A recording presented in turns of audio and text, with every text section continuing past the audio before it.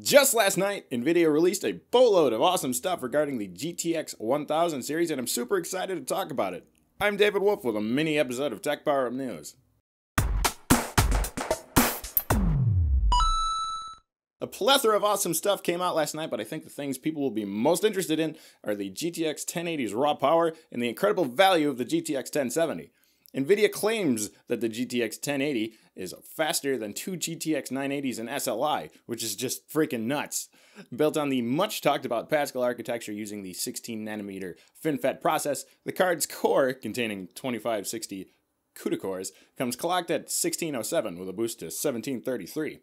Though the demo card at Nvidia's launch event ran at 2.11 GHz on air, which is incredible, and friggin' 10 GHz 256-bit GDDR5X memory, which equates to 320 GB a second bandwidth. Mind you, this card is coming air-cooled and only on one power connector, which in and of itself is quite a feat, and becomes officially available for $599 American dollars on May 27th, which is my birthday. Hey. Something interesting is Nvidia's decision to continue development of SLI technology and ignoring DirectX 12's native multi-GPU support, with their new SLI HB bridge, HB standing for high bandwidth. A bridge that takes advantage of both SLI fingers on the card, which doubles the bandwidth, which obviously equates to increased performance. If the card truly runs faster than dual 980s in SLI, then this generation sounds like a big win, especially for gamers running 4K panels. Maybe in a few generations, 4K gaming will be as accessible as 1080p, has been for quite a while now.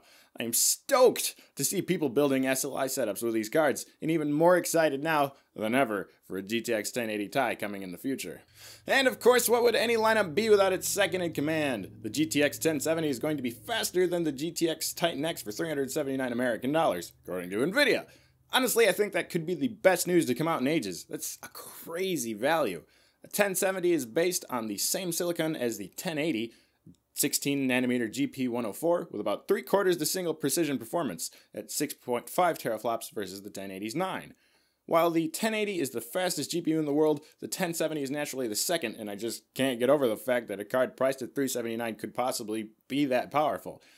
While the card officially becomes available on June 10th, I wish everyone the best of luck getting one, because at that price point I feel like you're going to have to camp Newegg to get one. Mind you, the performance claims here are by Nvidia, not myself, as you always should wait until the reviews come out before you come to any conclusions. Thanks for joining me, guys. That's all I'm going to talk about in this video, but more stuff happened at the event that's definitely worth checking out. And as always, you can find it on our website, techpowerup.com. And if you're a fan of gaming, check out our sister channel, Next Power Up. They got awesome game reviews and weekly gaming news. Clicky clicky.